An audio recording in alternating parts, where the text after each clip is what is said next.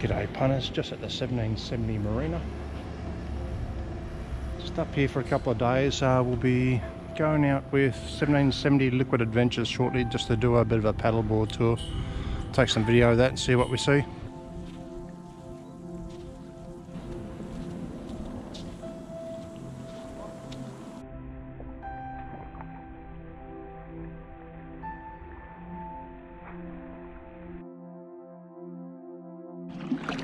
Just cruising with the tide now, heading back down towards the 1770 Inlet.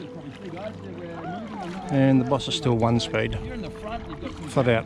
She's going to run into somebody soon. Just dodging and weaving sandbars at the moment. It's pretty shallow. We're probably close to the bottom of the tide. Almost full moon too. Ocean's that way. 1770 township. And over that way is the 1770 caravan park. Is anyone travelling in a four-wheel drive? Anyone got a 4x4? Oh, brilliant. Anyone got a rental car? That's four-wheel drive. Alright, reason to bring it up, straight over there, we've got a magical little national park called Yarimbala National Park. It's actually Aboriginal land. It's Aboriginal sacred land. It's the Garang people's land. Absolutely stunning over there, guys. You've got 3 different types of subtropical rainforest. So pretty much every time you turn a corner, you're in a whole new place. Pretty cool.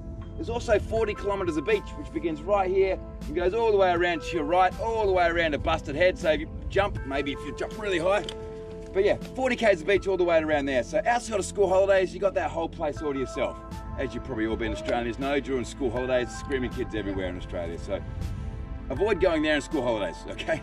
And there's also 3 rivers. Oh, we had 2 weeks ago, we had 12 emus running on the beach, like chariots of fire. It was bloody awesome. First and only time I've ever seen it.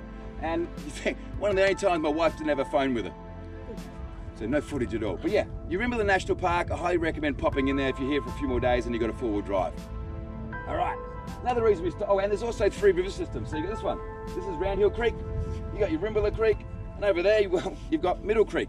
All right, that one's, well, Middle Creek and Yarimbala Creek are way more beautiful than this one. This one's pretty nice. Those 2, uninhabited, great little surf breaks when there's swell around, beautiful beaches, great campsites. And look, I'm not a fisherman, but if you like fishing, apparently it's really good for fishing over there as well. So yeah, if you're looking for a half-day adventure, full-day adventure, or you want to go camping for a week, Yarimbala National Park is absolutely stunning.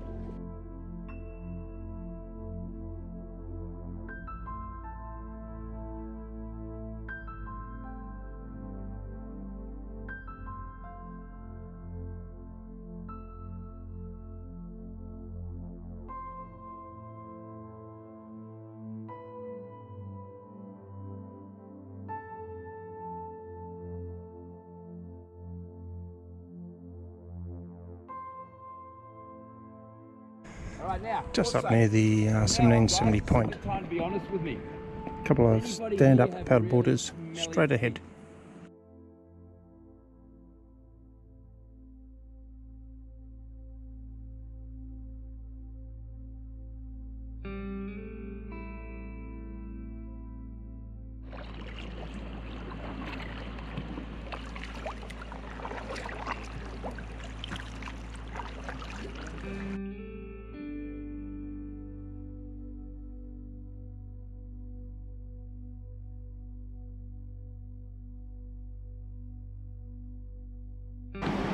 Just about right off the point here. Tour operator Simon says we're not going to go out over the waves. A couple of stand-up paddleboarders out the front there. One came in before. Yeah, we'll go back and sit on the beach, guys. We're not going to get out there, unfortunately. Busted Head looking up that way. Yarimbala National Park. Back down to the 1770 Inlet.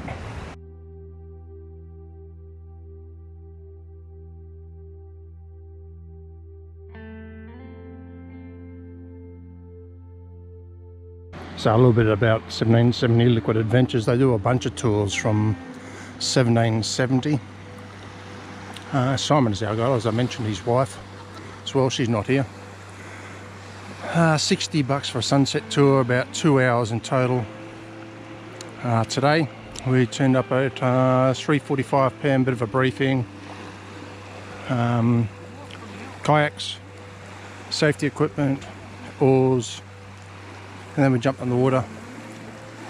Came for a row up here, or a paddle, whatever they call it, and didn't go out past the waves as I mentioned previously. And we've landed on this beach. Snacks, he grows, well, he says he's got a little bit of a garden patch, so he bought some fresh watermelon and he's popped his own corn, and for those who like a glass of wine. For those who don't want wine, he had some solo here. So that's the nibbles and drinks. 2 hours or so in total. It's meant to be a sunset thing. Don't think it's going to happen today because weather's been pretty ordinary today, raining on and off. And we're looking west at the moment. Tide's coming in at the moment. Probably a good time to do it. We did it at the bottom of the tide, so it was an outgoing tide, so we're heading towards the headland. And we've got another 10 minutes here. We'll head back in. Saw a few fish marauding in the shallows and some rays as well. No dolphins today. And no turtles. Well, not yet anyhow. Water's pretty good. It's probably 27, 28 degrees. Quite comfortable. Simon suggests that the currents are a little bit different. Sometimes going to be a little bit more difficult. They certainly suggest if you're over a particular age group, I think it was 45 or 55, I'll put it in the comments anyhow, that you should really reconsider this tour, but we haven't had any problems, and most of us in our group, well, I'm the youngest, 58, is part of the point is Joseph Banks Conservation Reserve. It goes quite a way down towards Agnes Water as well. South is Deep Water National Park, so that's just south of Agnes Water along the coastline. I think I've already mentioned out there is Urimbula National Park out that way. Just left where we had little snacks. As you see, a little green white mark up there. There's a walking trail there. It says there's some good snorkeling in here, some coral forming. But the only way to access that there other than water is coming in that walking track. You probably won't see it here, but just in front of us, towards the top of the tree canopy, there's a sea osprey up there. A little bit of white, black back.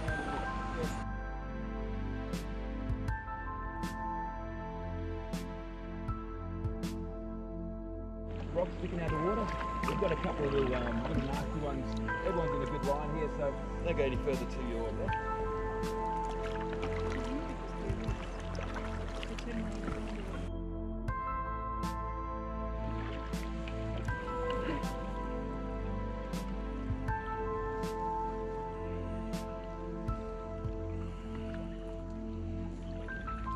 Pretty still here at the moment.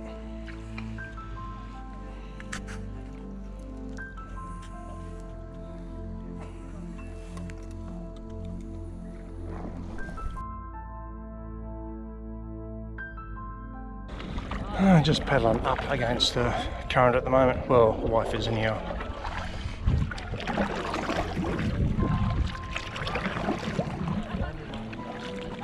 Don't know who's behind me. Let's have a look.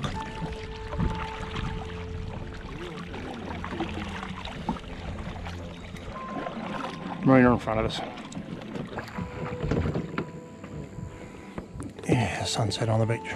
1770.